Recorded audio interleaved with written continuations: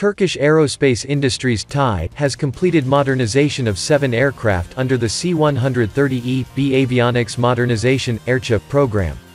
In the Erciyes C-130 modernization project, which includes a total of 19 aircraft, we have completed the modernization works of 7 aircraft, which have been integrated with the latest technologies, TuAF announced on December 8.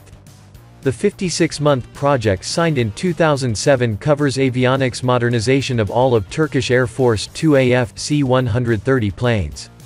The first prototype aircraft was delivered to the service in 2014. Turkish content in both hardware and software has been increased to reduce long-term costs.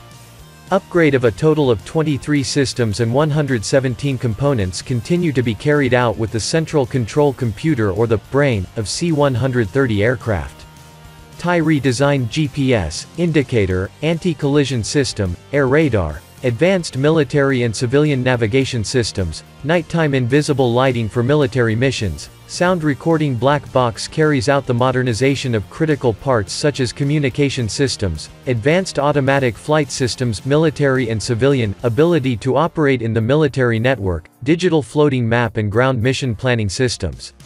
It will facilitate the mission capabilities of C-130 aircraft, reduces the pilot's workload, as well as ensuring safe flight with automatic route tracking from takeoff to landing.